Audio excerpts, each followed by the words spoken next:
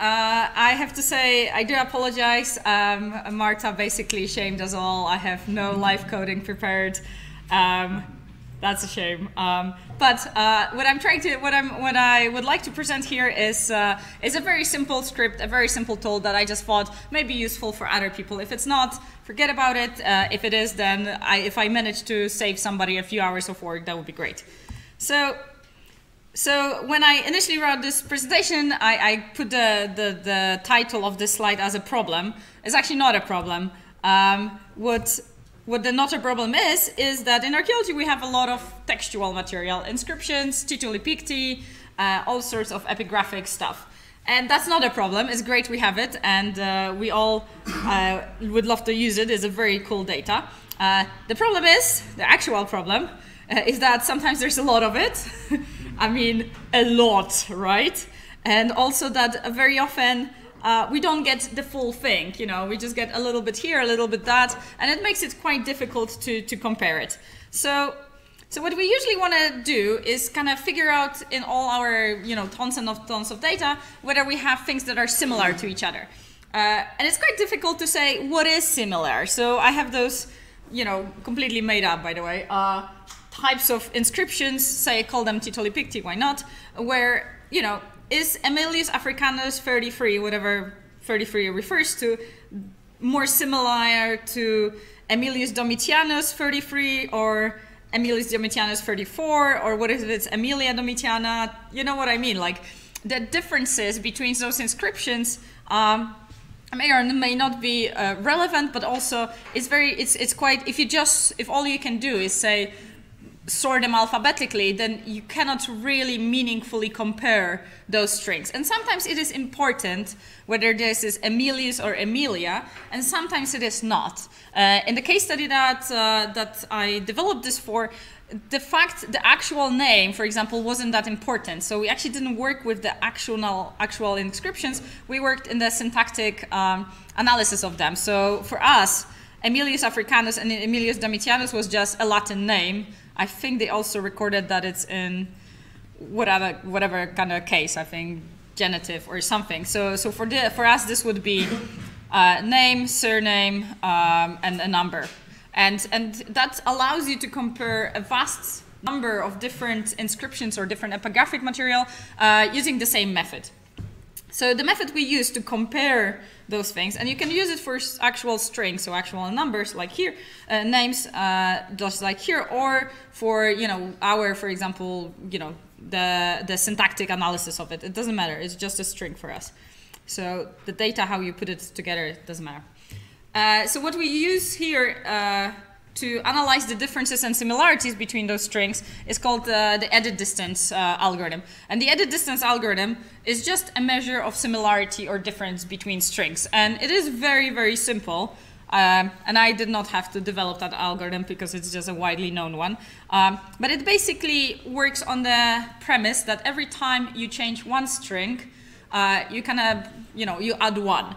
And however many times you have to change it in order to arrive at the other string, that number of changes will be the distance between those two strings. So, for example, to go from banana to bananana, so adding a letter is just a difference of 1. If you change a letter from banana to banana, that's also a distance of 1. If you change from banana to banana because you missed A, it's also a difference of 1. And if you have banana and that goes into panna, so you've replaced B with P and you lost 1A, then that's a distance of 2. Simple as that. There's nothing more to it. So it's a very simple algorithm which allows you to compare different strings, different names. So the tool that I'm presenting here, I'm not going to do it live, but it's also not very interesting to look at that code. It basically computes the edit distance between all pairs of input values. So, for example, if you have what we had, which was 4,000 tituli picti, it will compare 4,000 tituli picti versus 4,000 tituli picti, and it will tell you what is the difference between each pair. And then we can use that distance to create a heat map, or even better, a cluster map. So this is the simple output. So you can see at the very top, I cannot show you because I don't know. I remember that didn't work. At the very top, you have the inventory number. And surprise, surprise, the amphora number 60 has 0 distance from amphora number 60 because it is the same amphora. Okay, so that's not a big surprise. But there is a difference between, say, amphora number 60 and amphora number 171. In order to go from the tituli picti from amphora number 60 to the amphora number 171, you have to make 5 changes. So the distance, so the differences between the tituli picti on those amphoras differ depending on how many changes in the tituli picti you have to make in order to arrive from one to the other. So we can easily now say that, for example, amphora number 60, 91, and 141 have the same thing basically on them. But there is a difference because the string, the tituli picti on 171 is more similar to number 60 or 91 than it is to, say, 225, which has a massive distance to both of them. So you can basically visualize it using a heat map where the darker the point, the bigger the distance between those two strings. And you can obviously now make clusters out of it because you use a measure that will give you clustering ability. So the tool does that. It produces that heat map, a cluster map in fact. But you can also add an additional variable. So for example here, you see on the side, those blue and green and yellow lines. Blue are for Latin and green are for Greek. And you can kind of see that blue and yellow and orange are, we don't know, which is, I guess that's just a number probably, because usually you can say pretty easily whether it's Greek or Latin. And you can see that it is very, very definite that in most of the cases, even if not for all, our tituli picti that are in Latin cluster together closer with each other than with tituli picti that are Greek. So it doesn't have to be the language. It can, this extra variable can be anything you have. The location of your find, the color of the inscription, literally whatever else you have recorded. And that visually allows you to kind of say whether the clusters that you found may have something to do with that variable. Like in this case, we can see pretty clearly that in many cases, they are very, very closely correlated, at least with the language. With other things, not so much. So the tool also produces a dendrogram, because the dendrogram just so isn't that great. So all those lovely amphoras, all those lovely tituli picti, you can basically, get the groups.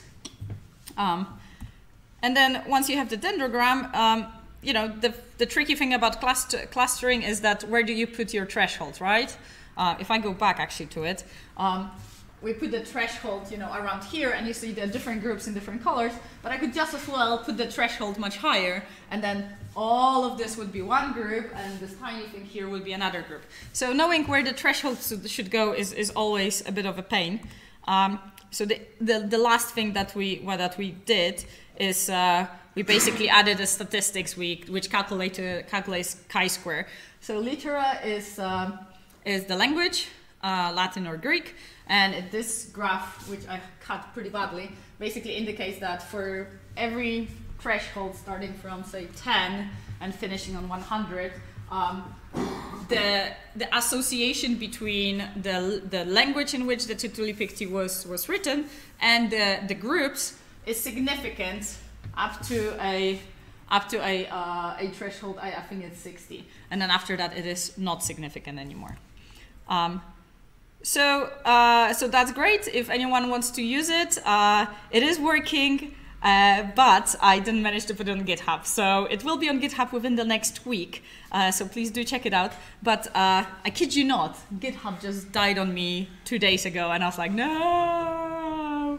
So I'll just delete the whole thing and put it on again. But the development is almost done, and it's pretty much ready to use. You do need to know some Python in order to kind of navigate through it, but it is documented, so I don't think it's definitely quicker to try to read and figure out what it's doing than to write it from scratch.